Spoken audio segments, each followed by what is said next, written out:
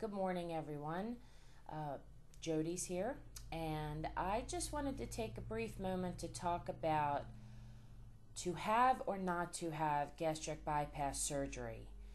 And I have to say that if you had asked me this 5 years ago, I would have told you were crazy. Even though I was obese, I would have told you were crazy.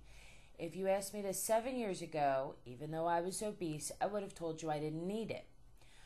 3 years ago, I was in denial.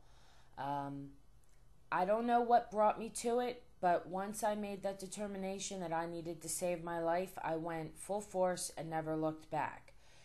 I can't say this surgery is for everyone. I can't say weight loss surgery, period, is for everyone. I would have to say you really need to have hit your own rock bottom. We've all done the weight loss diets, the diet pills, the gym, the personal trainers, the B12 injections, every fad diet under the sun. I think we've all been there. You have to hit your own rock bottom to know that surgery is your answer. And you need to come into this fully educated in all regards. And to anyone considering weight loss surgery, don't watch the commercials on TV or see the ads on the internet and just assume that gastric bypass and lap band are your only options. There are a lot of options out there that another surgery may suit you better. And each surgery really is different and would suit different people and different needs. For me personally, I'm a binge eater. I need restriction. I also have a sweet tooth. I needed something that I needed to be afraid of getting sick. I also needed the malabsorption. For me, it was hands down Roux-en-Y gastric bypass. That was my answer. The duodenal switch in theory sounds great. They get to eat, whatever they want, or that's what I read about. That's their claim to fame, that they can eat as much or whatever they want. They don't, most of them are negative toward the Roux-en-Y in regards to dumping and the side effects that we get, which kind of makes me laugh because what they put down is the exact reasons why I chose the Roux-en-Y. So as you can see, it's totally an individual choice. If I wasn't a binge eater, I totally would have gone for the duodenal switch. I would love to sit there and eat chocolate cake and cheesesteaks and pizza, and just malabsorb all of it. But that, for me personally, not going to happen. But the biggest thing that I just wanted to say is the commitment that you have to make to this surgery is lifelong. You have got to be willing to truly work this tool. I don't care what surgery you have. Again, there's people out there who have other surgeries who say, work the tool. That's not why they had surgery. They didn't want to have to work. Well, you know what? Anything in life that's worthwhile, you have to work for it. I'm sorry, nothing gets handed to you, So you do have to follow the rules, and there are recommendations set forth by your surgeon and, your medical group that handles your surgery. There's a reason they set forth those rules. They want you to be successful. And you've got to be willing to take your vitamins and take your supplements, and I have to do it 3 times a day. I have alarms set on my cell phone that 3 times a day my alarms go off.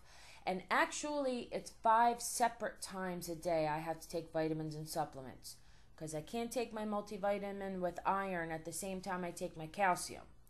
So, there's one set of pills at 7 a.m., one set of pills at 8 a.m., one set of pills at lunchtime, one set of pills at 5, and another set of pills, anytime after 6.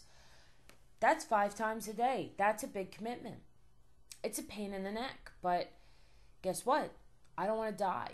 I don't want to harm my internal organs, and that's what's going to happen.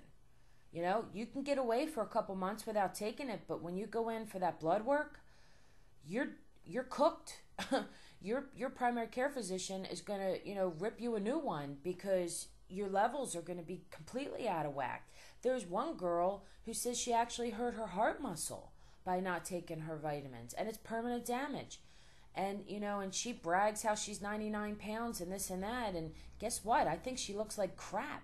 I think she looks anorexic. I think she is anorexic, not just looks it. I think she definitely has an eating disorder. But she's in denial about that. And if you say that word anorexia to her, she flips out. So whatever, she's in her own demise at this point. I don't think there's anything anybody can do, because there's a bunch of good for nothings on that website that encourage her behavior. And if you gave half a crap about her, you would back her up against the wall, and slap some sense into her. But she doesn't want to hear it.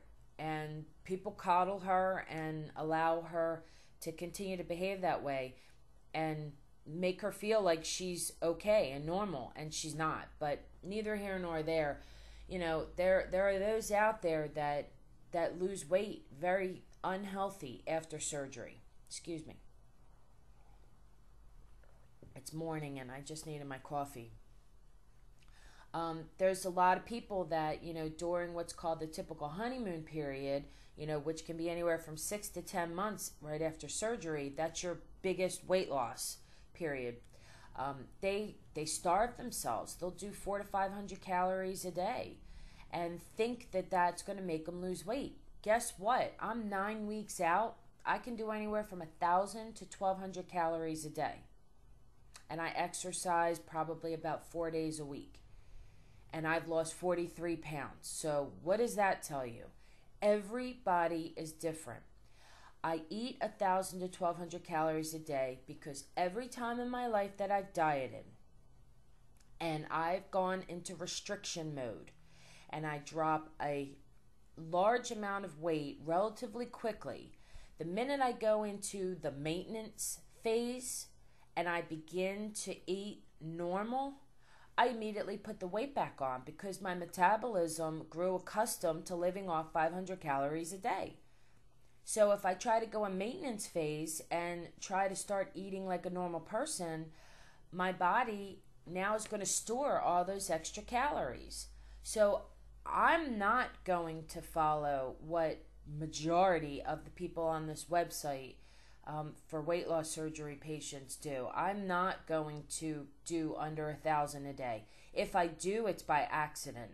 It's because I got busy at work, or I, was out shopping or at the beach, or, just got caught up on a weekend, and, you get off routine, when you don't have your little food journal with you and you can't live by a clock. It's easy to get off routine, but it's never my choice. I don't consciously think to eat under 1,000 calories. As far as exercise is concerned, I have the same theory. I don't want to go gung-ho at the gym and do an hour a day, 7 days a week right now. Because when my honeymoon period is over and I really have to work for every pound I lose, I'm doing what I have to do now, but this really isn't hard work. It's just a commitment to a different eating lifestyle. But when I really have to bust my butt to get these pounds off, just like every other woman in the world, I want to be able to increase my exercise to get the effect. I don't want my body used to doing an hour a day, 7 days a week. It's my same theory with food. So this is, a big commitment. I would not tread into this lightly if I were you. I would think long and hard about the right surgery for you and make sure that whatever lifestyle you have, whether you're a wife, a mother, a daughter, a sister, an aunt, a career woman or man, but I generally tend to speak to the women out there who I can connect with. You have to make sure that whatever your life calls for at this moment in time, that the surgery will fit with it. Because this surgery has to be a priority in your life. It is not something you put on the back burner. This is number one, and it's for the rest of your life. So I wish you all luck, and I hope you find the right surgery that works for you.